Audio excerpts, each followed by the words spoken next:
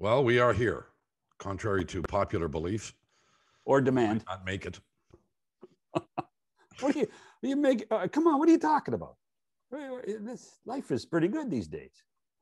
Yeah, well, every day is important when you get to a certain point, you know. Well, you know, it's like what Carl Reiner said. When I get up in the morning, have my breakfast, I read the obits, my name's not in it. It's a good day. It's a good day. Shannon is in Edmonton still. Yes, sir. On assignment. A special assignment for That's right. CSIS, I think. I was actually part of the Oiler Maple Leaf broadcast for Western Canada last night. So.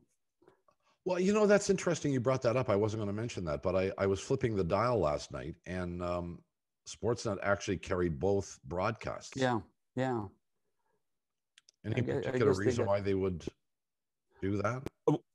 Well, because Cuthbert's broadcast is the Sportsnet broadcast. It's not a Maple Leaf broadcast, is it?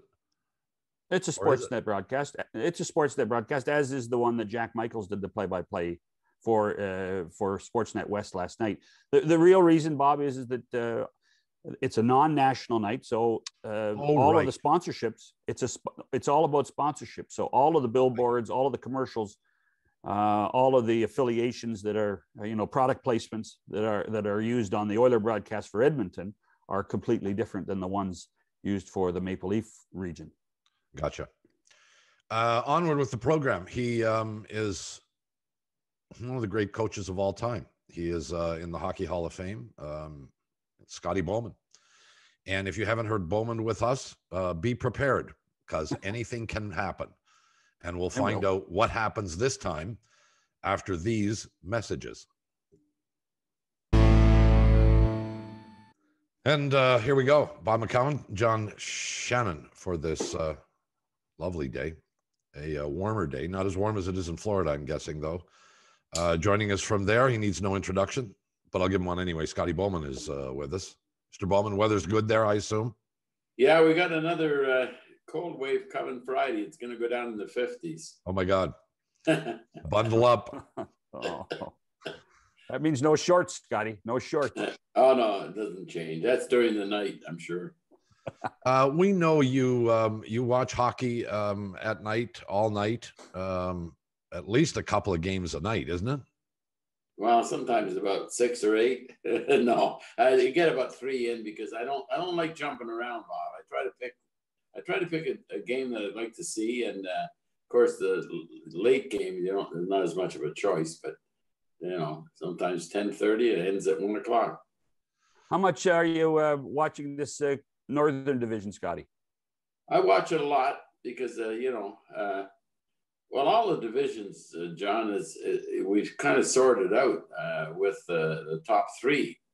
It's the same in all the divisions. I mean, it's Winnipeg now, Edmonton, and Toronto. But Montreal's got so many games to play. It's going to be a battle. I mean, to get all those games. The only way that it works is if they win them all. That. No, you're right on the point. Look what's happened to Dallas. Look at that. Dallas had hordes of games in hand too, right? Yeah, they've really suffered. You're right, and now they got a lot of games. I think I saw Montreal had, is it right, 25 games in 43 nights? Yeah. Wow, that's tough. They have 6 games in hand on Calgary. Yeah, I was thinking about the hockey. Not that a lot of people don't have a summer, but this will be 2 summers in a row. I mean, there'll be no summer, and then because they want to start next year clean. They want to try to start a clean slate, but they're going to play into July, so it's going to be a mixed up deal. But when you're making a lot of money, I guess you have to do it. Well, but there's a presumption here that COVID is going to be under control by the fall, and we've sort of been operating with that. And now we're seeing spikes here in Canada, and there are spikes in the U.S. as well. In spite of the fact that people are getting the shot, people aren't behaving. Things are still open, although BC is shut down. Have they not, John? Or as of yesterday, till April 19th, they basically closed the door. Indoor dining, lots of gatherings over more than 10 people. Whistlers basically closed down until April 19th. Yeah. Hockey has not traditionally, though, Scotty, rested players for extended periods, even, occasionally. I mean, it does happen in some instances, but it's not part of the culture to give players a night off.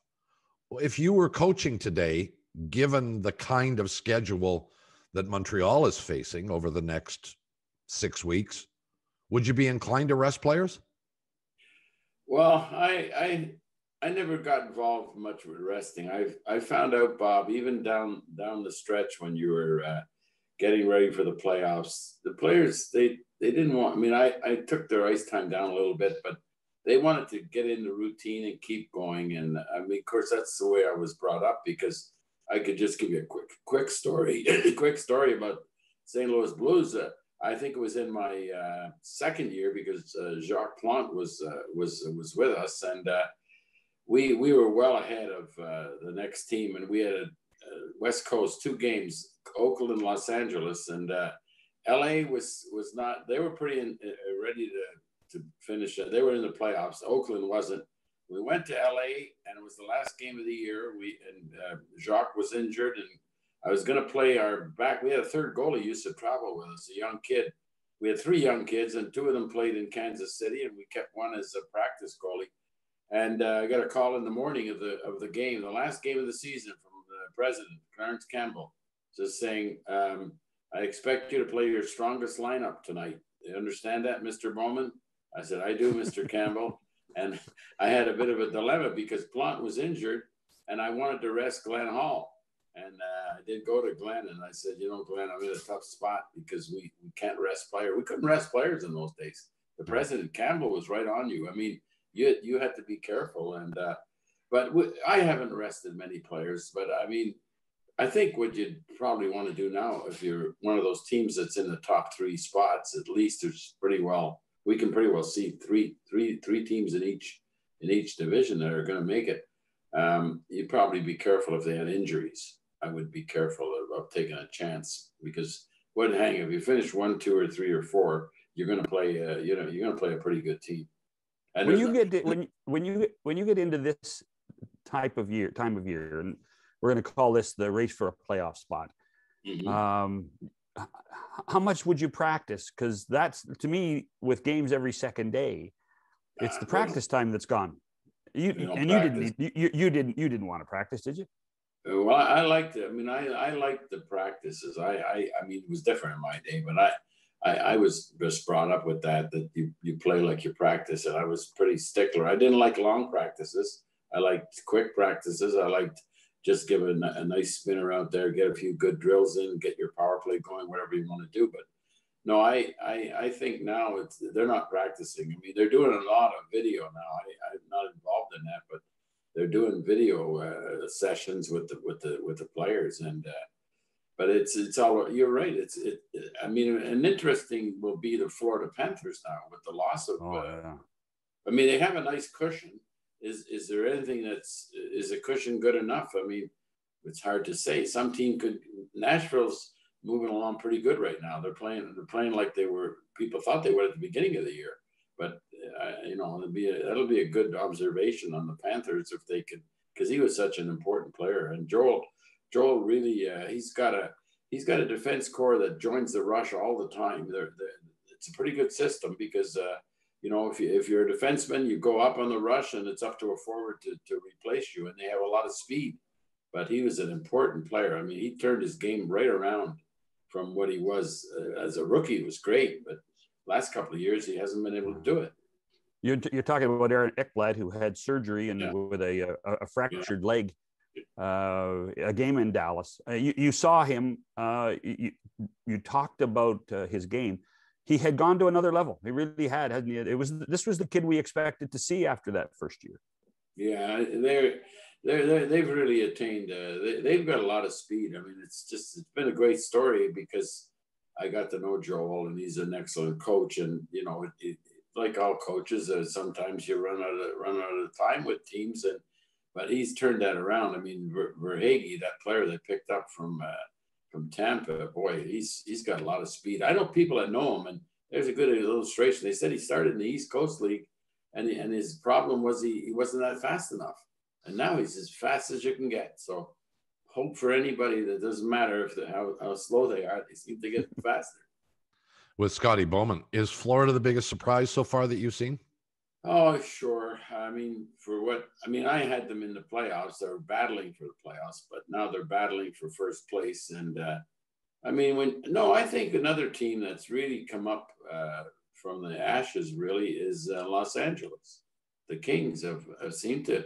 I mean, I know Todd McCown. I mean, he didn't do it in Edmonton, but I think that their veteran core has had a rebirth. When you look at all those players like Brown and Doughty and Kopitar and even Carter, they've now taken the mantle. I mean, usually it's tough when those older players have won, and they've won cups too. They won 2 cups, those guys, and so I mean that's been a good story. And on the surprise list. Winnipeg really surprised me that they've lost a lot of defensemen in the last 3-4 years, but they got the goaltending. It's been one of the top 3 for sure.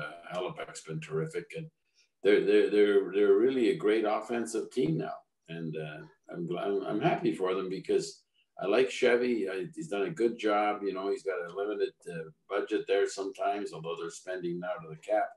But he's done a great job. And Paul Maurice, I think he's probably the most underrated coach in the league because I coached against him in 2002. We don't realize that's 19 years ago. And he was coaching before that. So he's got them playing the right way, and they're going to be a pretty good. When you get that kind of goaltending, I'm totally surprised where their defense core how they could do what they're doing. The interesting thing about Winnipeg is that they have, I would argue, everybody talks top 6 and bottom 6 forwards. I don't know why, but they do. But they have. No, I don't know. I mean, who decides that the third line isn't as good as the second line? But that's what Paul has, and Paul has such interchangeable parts. They lost in Calgary on the weekend with Wheeler playing with Stastny and Scheifele. Let's change it. Then we're going to put Scheifele with Connor and Ehlers, and all of a sudden, Eureka! Last night they were brilliant in playing. I get mixed up between. I don't know why I get mixed up between Kopp and Connors. No, but Connor's probably the most underrated player in the league. I mean, for the production he gives them, and like last night I watched that Calgary game, and they just got the scoring that can make it. They can put the puck in the net. They got. It's really a good team to watch, and you're right. And they're going to give a good run to somebody. I mean, Toronto and Winnipeg and Edmonton. Like those coaches like Dave Tippett. He's been around a long time, and he's what they have is they've been able to get their defense now. Barry's done a good job. Barry's done a good job for them, and when you take Nurse now with his 11 goals, and that's what they Scotty 12 now. They won last night. Yeah, they need that. They need that defense core because the way McDavid and Draisaitl can handle games, they need that defense, that core coming up, and that's what they did last night. And of course, in overtime, but 3-on-3. I know Dave Tippett, and he's got that team playing the right way. If their goaltending can. Smith made a big save on Matthews to preserve that chance to win. You guys were talking about line shuffling. My recollection of the days when you were coaching, Scotty, was that, lines became famous. They had nicknames and they stayed together. But did you do much line shuffling when you were coaching, or is that a kind of almost a new thing? I always tried to keep at least two players together. I did change players. I wanted to put the players. I think it's important. It's not as easy now because the length of shift, and it doesn't seem to be the mantra that a lot of teams were. The older coaches will be concerned who plays against who. But I think, Bob, the thing is, I always wanted to put a player, whatever his ability is, whether he's a defensive player or an offensive player, put him in a position that he can succeed. So, if you got a top offensive player, you got to try to put him, if he's been, really handicapped by the good defensive forward on the other team, maybe shift them around a little bit. And you just can't give the other team everything they want. And sometimes teams now, they can, the experienced coaches, they can get what they want because not everybody worries about, and it's hard to change now on the fly, because if you do, you're at a disadvantage. You lose your forecheck, and also you could end up, the shifts are so short now, 30, 40-second shifts. And if you're changing on the fly all the time, you're not playing the game. Bob, let me tell you a story about Scotty. So this is 1993. And the game was evolving. In the old days, and not to date myself, in the old days, commercials in television and hockey used to be 30 seconds long. And you used to have 6 or 7 30-second commercials in a game.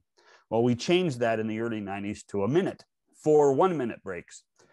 And we're doing the Stanley Cup final, and Scotty's coaching the Penguins. And in the conference final, we got invited over, a couple of us in the production side got invited over to the Penguins coaches room from the hotel to watch the other conference game.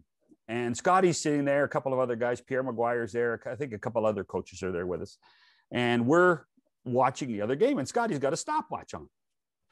And I figure Scotty's sitting there timing shifts of, whoever's the other team they're going to be playing from the Western Conference. Who was that? Was that Chicago? I guess that was Chicago. Probably Chicago. And then Scotty turns to me and says, "Hey, John, that commercial was 107. I said, "What?" No, that commercial wasn't a minute. It was 107. He wasn't timing the players. He was timing the commercials because, and this is to talk a little bit about what you just talked about, Scotty, was coaches now, know how to use the commercial timeouts, which are now 2 minutes long. Yeah, they are. 3 2-minute commercials. They know how to use the commercial breaks so that they can rest their stars and they don't play the fourth line as much. And you can get a chance to put, in Edmonton's case, McDavid and Draisaitl out one more time, or Scheifele and Wheeler out one more time. And it becomes the tactics of the game. But there's Bowman sitting in his office at the Penguins. And I thought he was being nice to invite us over to watch the game. He's coming over there to give me shit. Well, yeah, of course he was. That's why you got the invitation. He didn't understand. You dum-dum. But Bob, the other one, I don't know if John was involved. He might have been, but it was probably the U.S. side. But I was thinking of Tim Peel last week, the unfortunate incident. And the coach association had a hard time making it with the league. Pat Quinn was the first. It was Pat Quinn, myself, and Al Arbor. We tried hard to get something going. We could hardly get an interview. So we kind of all got tired of trying. And then now it's very strong. I mean, the Referees Association is really, really strong. And the coaches are doing better. And they've had to give in some things. And so the first time they wanted us to do interviews, they wanted us to put mics on. And I think it was the NBC though. It was in the final. I didn't feel comfortable at all. I mean, I'm trying to coach the team and I got a mic on. And so some young, maybe an intern come and handed me put the wire on, put the mic on, and put the thing on my head to take my jacket off and put it in there. And he showed me, he said, "Now here's the volume, and you just keep it up." So as soon as the game, and he said, "We only agreed to do it for one period, the first period." So I'm sure it was NBC. It wasn't John. So anyways, I couldn't take it. I started the game, so I just took the volume and turned it off. And of course, now you couldn't do it because they have a special guy to do it. So at the end of the period, the guy comes out, they come up to me and said, I said, "How did it go? Did it go okay?" And the guy said, "No, well, I don't know. Something happened to it." I said, "Well, I don't know. I tried hard." But I thought of Tim Peel, the poor guy last week. Too bad he couldn't have just, But I'm wondering, sometimes the referees, when they go to report a goal, they must have some volume. Sometimes you don't hear it. I'm convinced that Tim left the switch on his microphone on. I'm convinced he left the switch on. So they do have it. They have a switch. They have a switch. I think there was a little bit of operator error in the system. So now when they do the interview with the coach, they come themselves though. They don't. They're not now because this year, but it's the interview. When you're being interviewed, and usually it's in a stoppage, isn't it? The 2 minutes. Yeah, if you watch the NFL, you'll see the referee when he's calling a penalty or making a call to the public always reaches over and turns his thing on. And same thing in the NHL. You stay in this business long enough, you're going to get caught with a mic open when you don't expect. It's an inevitability. And we're supposed to be professionals. And the key phrase is supposed to be. The only professional here is Scotty, and it's not being a broadcaster, it's being a professional coach. So, well, perhaps I didn't question that for a second, but everybody forgets from now and again. You brought up Paul Maurice in 2002. If memory serves me, another little Scotty anecdote is that you guys are on the verge of winning your Stanley Cup that year against the Hurricanes. And the buzzer goes and you disappear, right? You go to the dressing room. Which game? Am I right, Scotty? Your last game in Detroit. Last game in Detroit. Oh, you go to the dressing room. Yeah, we had to put your skates on after the empty net goal.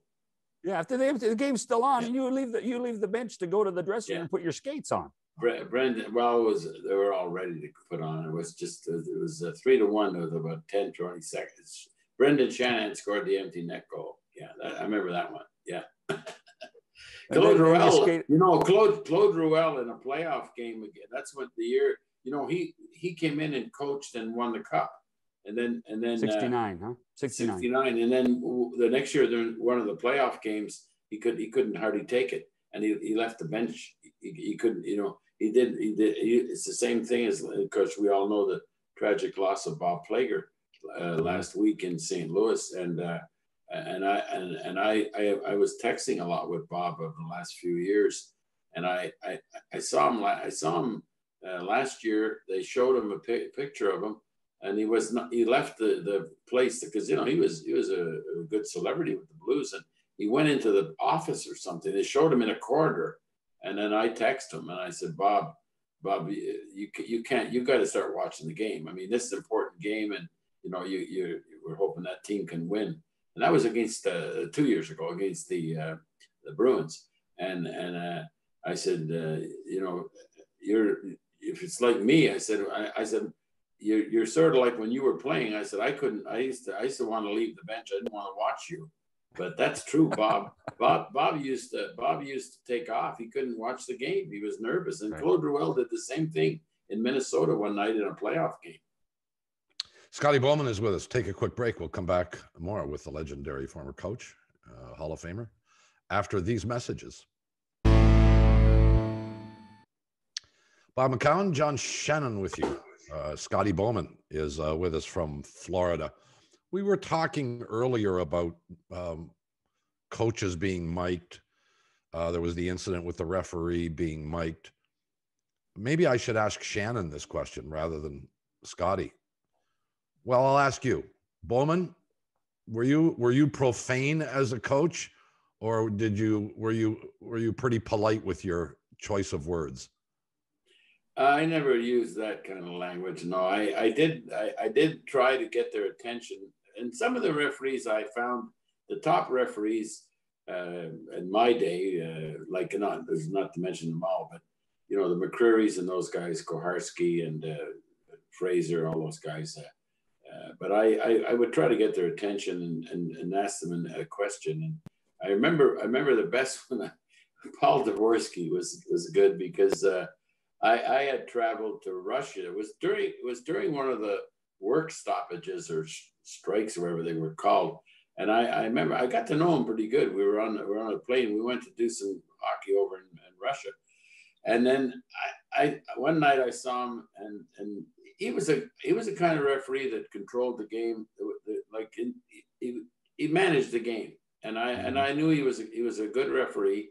And one night we were reporting game, and just before the third period, I started, Paul. He comes over, and I said, Paul, I mean, is the ball out of the whistle? I mean, you don't have any more ball in the whistle? Is it, how much do we have to take? And he was so good, and he said, no, he said, Scotty, it's actually there. But he said, we're not playing tennis, and I respected those guys if they could come up with a line like that, and The good ones, I thought, they weren't afraid to come near the bench. They weren't afraid to talk to you, and they weren't afraid to listen.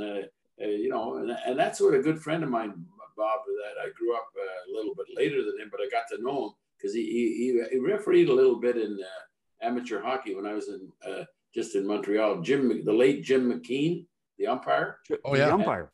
And I know Jimmy very well. He was a good athlete, Jimmy. He was on the Saskatchewan Roughriders when they won the Grey Cup. He was the punter. He was a backup quarterback. Yeah. He was a great Montreal athlete, and then he became an umpire. And I knew a lot of the managers in the league. I knew Joe Torre as a player, and I became pretty good friends with Joe and Tony La Russa, guys like that. I got to know them. And I remember I asked Joe one day, I said, Joe, a friend, because I was in Dallas in a playoff game, and Jimmy brought me into a ball game in the off days, and he got me a pass. I went on the field, and he's walking around, talking, introducing me to players and everything. I said, gee, as an umpire, that's, he's pretty friendly. So I asked Joe, I said, Joe, this guy's from my hometown. What do you think of Jimmy McCown? How would you rate him as an umpire? Well, he said, Scotty, I'll tell you. He said, maybe not in the top 10, certainly not in the bottom 10. I respected him. And here's what he told me. He said, I'd be upset at a call. I'd come out, and here's what he told me. Joe, I might have missed it, or he always called me Mr. Torre. He said that was he said, I know it was a bit of a trick, but he said, that was Jim McCown. And the umpires, he would say to the manager, Mr. this, Mr. that. And that was I think the good referees, they're not afraid to come and talk to you, and that's, I like Tim Peel. I was there. He started around 99 because I was there when he, when he was starting as a referee. Mm-hmm. Was there a ref that you had trouble with? That you had had a grudge against you? Who was your guy? My guy was a good friend of mine now, Wally Harris. Oh, sure. He was from Montreal, and he grew up with my brother, and he played junior hockey, but he never made junior A. And I used to always, I just, like, Wally was a good referee, and he managed the game. He was a lot like those old-time referees, John Ashley, ones that knew how to handle it, but he didn't call penalties. He didn't have a strict enforcement. He let them play, but I mean, at the right time, he would get them. And I was always wondering, why did I keep getting Wally in games in Montreal? It's too much of a pressure on him, but he never worried about pressure. So yeah, that was the one referee. And another good story I could tell you guys is Don Koharski. I took over the Red Wings, and they lost the year before to Toronto, and I think the Red Wings were down, and sixth game they went to Toronto and scored 4 power play goals. They won about 7-4. Came home, and there was no penalties till the third period. I think somebody on Detroit got a penalty, and Toronto tied it up, and that Russian, is it Borshevsky scored the winner. And the Red Wings were totally upset that whole summer that seventh game did not have any penalties, and so much so that they did their best to try to get this guy out of there. And now the next year I'm starting to coach on the bench, and all of a sudden, I think in the first maybe 3 or 4 times that co-host given it to us, and I never had a problem with him as a referee. So I called up Brian Lewis, and I said, he was the head of the referees, and I said, Brian, I wasn't even here last year. I know what went on, but I mean, when is it going to be? Like, we're a month into the season. When's the price been paid? And he said, what are you talking about? And I told him, no, it's nothing. But he said, look, you're going to, let me look at the schedule. So Brian said, hey, Scotty, you're going to Montreal to play them, and he's doing the game. Cole's got that game. It was about 10 days later. Why don't I arrange a meeting in the morning that you could go over to his, because we're staying near the same hotel. He was at the Marriott there near the Bell Center now. So I went over there, had a coffee, went up to Don's room and had a coffee, and it was nice. And I said, Don, you know, I mean, I respect you as a referee, but I mean, I know what happened last year, but it's over now. And so I said, you know, and you know, when is it over? And he said, he said, Scotty, I got nothing against anybody. He said, growing up in the Maritimes, he said, you know why I wear number 12? I said, no.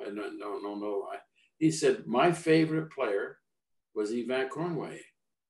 And I stopped for him, and he said, I admired your teams in the 70s. And I said, Don, we're playing tonight, and Yvan Cornway still works for Canadians. So I said, let's not carry it any further. But that was a true story. So, you know, they have to have, it's a tough job, but I get along. I like to talk to them now.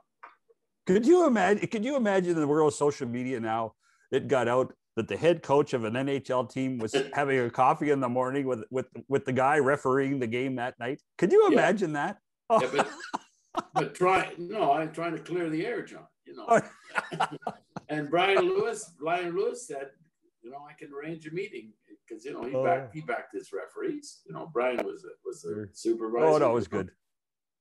Well, sorry, John, go ahead. Go ahead. No, please go. Well, I'm going to laugh all day. I'm trying to get a handle on this relationship between coaches and referees thing. Sure. So if you had a problem with a particular guy, could you call the office and you knew this guy was going to work the game 2 nights from now against you? Could you call the office and say, look, I got a problem with this guy? I mean, they would tell you to, you know. Yeah, tell you to buzz off. Right? Yeah, I don't know. That was an unusual circumstance. And I had been in the league a long time, but I just felt, I liked him as a referee, and I wanted to clear the air. But no, I don't. I mean, they've got their mechanics now, the way that they put referees in. They can. I think they make a schedule, but they'll parachute a certain referee into a game, but only because he's more experienced or something. It was a crucial game in the play. They'll juggle the playoffs if they think that they have to. But no, I wouldn't. Their league can't do that now. No. Hey, Bob. Listen, when you asked Scotty about who his favorite referee was, the first guy that came to mind for me, was not in Scotty's scenario, was Doug Risebrough, who was coaching Calgary, and he had a real difficulty with one ref. Constantly had problems with one referee, Terry Gregson. And you know why, Bob? It's his brother-in-law. Yeah. That's true. Yeah, I do. Yeah. And there you'd see shots of Doug on the bench yelling, and Terry's in the corner. He's got his hands on his knees. His jaw is out. I'm not going near him. You know, I used to love those stories. That was fantastic. As you look around the National Hockey League these days, I know you get to see. You're still going to Tampa. Well, you don't go to Tampa games. No, I'm going to go up maybe this week for the first time. But are you? They're putting fans in now. Yeah. Yeah. Handful anyway, right? But I think they're up to maybe 20% in Florida. Wow. It's amazing. I think it's around 3,500. Yeah. But you watch so much. Who's the best team right now? Or can you tell? Well, Tampa's got a lot on their plate right now. They got a couple of injuries, but they're so solid, Bob. They got the big four. They got three. When you look at Sergachev and McDonough and Hedman, you know, and even Chernak, they're big guys. They pinch in. They can skate. Like, you know, picking up McDonough was a terrific pickup for Steve Yzerman and Julian Brisebois. When they made that trade, I was always surprised why the Rangers really traded him, you know, but I guess it was all about money, and that's what happens a lot of these deals. But I like their team a lot because of the goaltending. They play a lot different than they were. They're kind of battle worn. They've had some setbacks. They got Kucherov coming back. You know, how much is he going to be what he is? He's a tremendous player. But, you know, there's some other teams that are going to give them a run. I mean, it's just totally different format this year because, you know, you're going to run into a pretty good team in the second round for sure, the way that they got their thing set up, 1-3, 2-4. in the West, it's going to be I really don't know how teams are going to dislodge Vegas and Colorado. That's quite a series. I mean, I watch their games, and it's such a skillful team. Colorado, can they withstand the pressures and the toughness of NHL hockey in the playoffs? That's and you know, Vegas has got. I think they've played each other this year 6 times, and it's like 3-2 in a shootout. So it's really close, and they got 2 more games, I guess.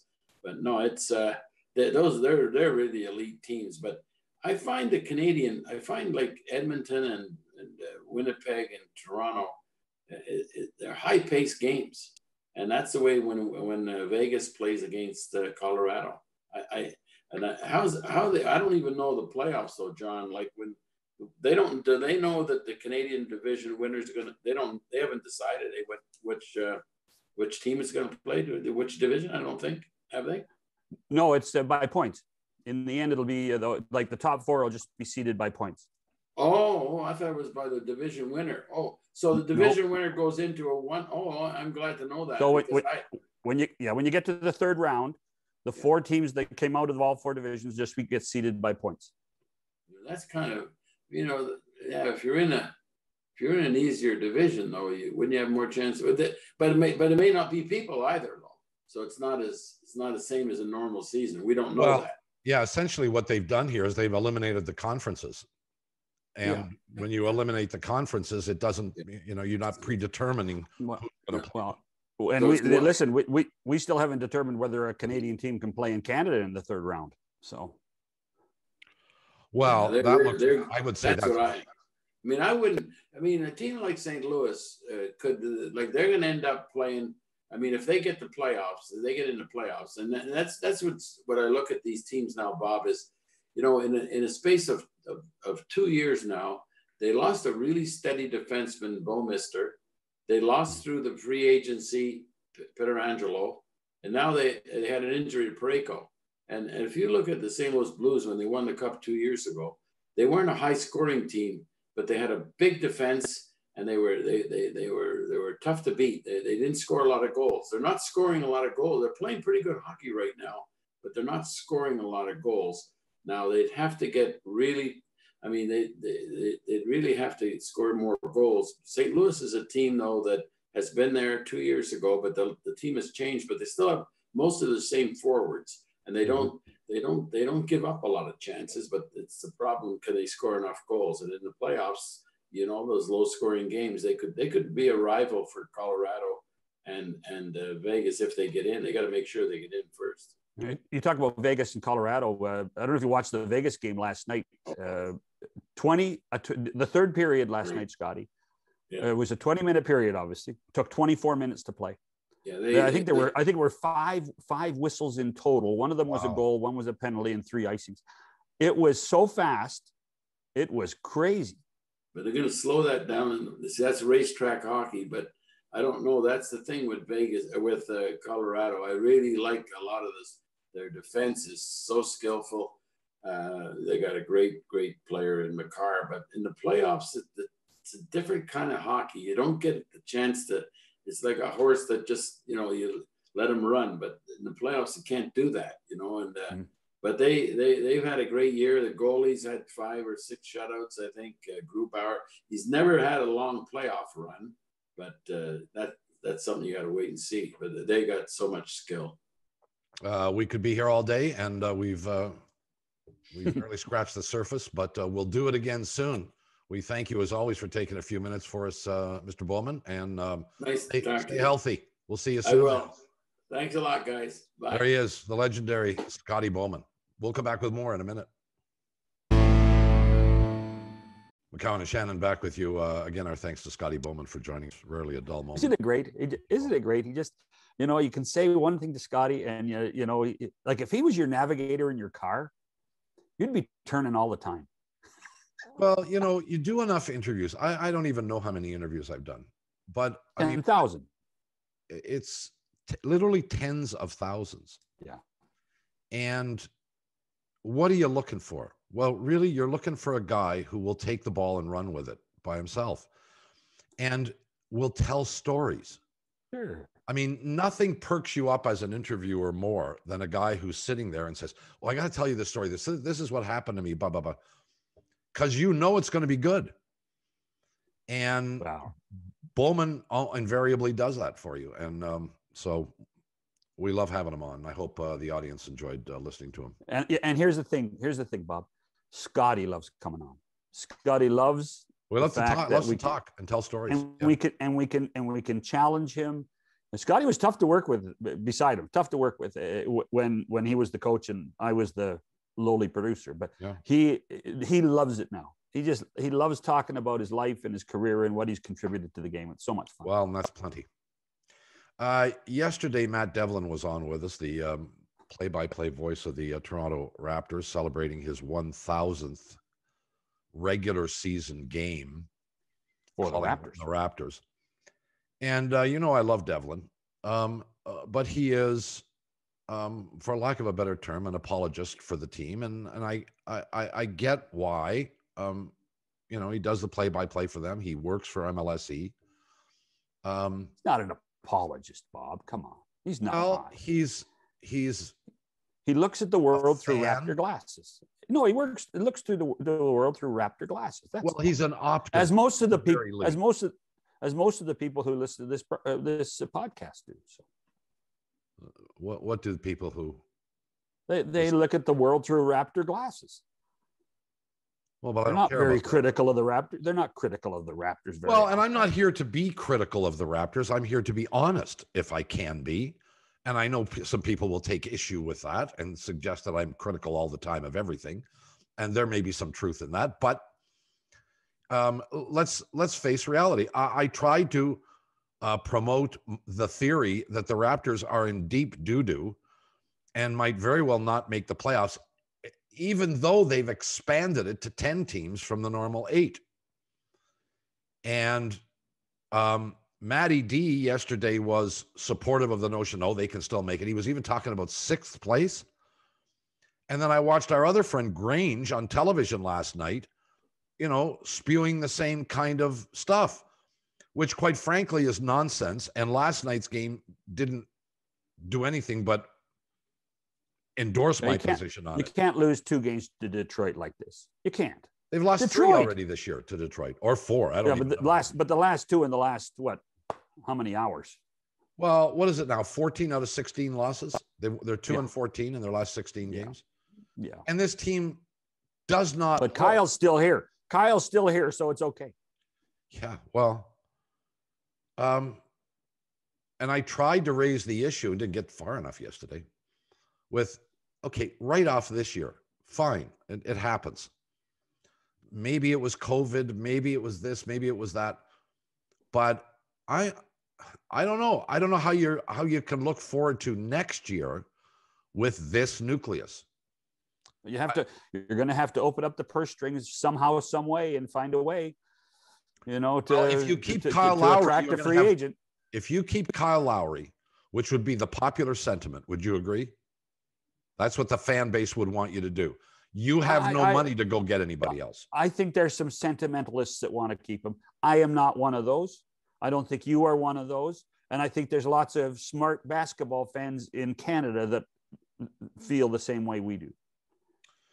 Well, I'm just not comfortable that, I know everybody loves OG Anunoby. I'm not among them. I think he's a decent player, maybe even a good player. I don't see anything more than that. What about Pascal? Very disappointing. Thought he was on the verge of stardom, and he hasn't materialized. And Van Vliet drives me nuts. I love the shot, but when he penetrates, it's all about roles. It's all about roles, Bob. Well, when you got to put him in the right role, you got to put him in the right role. How many times last night did he penetrate, go underneath the basket, and have nowhere to go, or get his shot blocked? And then he falls on his ass and is looking for a foul every time you turn around, and he never gets that call. So, a lot of money spent on guys, and not one of them is elevating themselves to the point where they can lead this team. I mean, if Kyle Lowry isn't the leader, I don't know who is. He is the leader, but he's the guy we'd be most likely to give up. Tell you what, this team right now is going to go from crisis to crisis. The last crisis is whether Kyle is here or Kyle's not. The next crisis, and they have to address it sooner than later, I think, is where's Masai and all of this, and they have to address it. And that will now be the fact that it looks like they're not making the playoffs. That will be the issue that will govern almost every conversation between now and, well, we're going to do this, we're going to do that. Yeah, but is Masai going to be here or not? Fish or cut bait. That's really, in the end, I think that'll be the simple storyline for basketball in Toronto. We got to get out of here, but I mean, it'll be interesting to see whether Masai's value to the organization, if he hasn't signed his contract yet, is as much as it was at the end of last year. We got to go. For John Shannon, Bob McCown, we'll see you tomorrow if the creek don't rise. Goodbye, everybody.